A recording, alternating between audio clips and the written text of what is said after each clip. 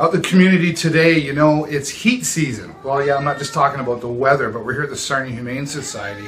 They've got an extra abundance of kitty cats, and this is Nadine, right? Yep, Nadine. Right, and Alissa, thanks for joining us. You've got a special event happening to try to find some homes for our furry friends here. Yes, we do.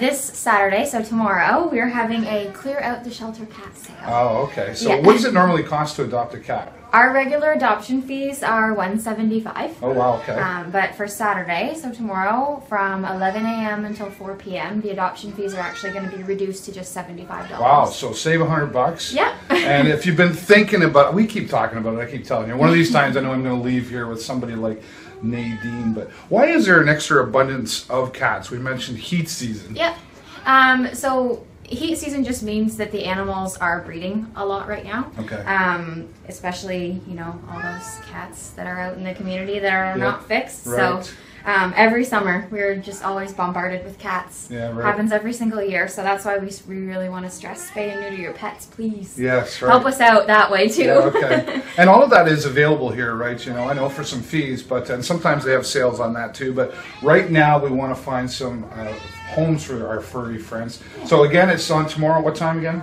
11 a.m. until 4 p.m. Okay, great. Anything else? Just walk in and... Yeah, so you just take note. You walk in empty-handed and you leave with the cat. So Yes. we really are trying to move the cats out of the shelter. Okay. So yeah, you go home with your cat same day. So just be prepared. Be ready. Yeah, Very for good. sure. All right. And I just want to take a moment to give a shout out to our local vet community, because it wouldn't be possible for us to be reducing the fees and doing an event like They're this helping out. without their spay-neuter support. That's so, great. Yeah. Right on. And you can do your support.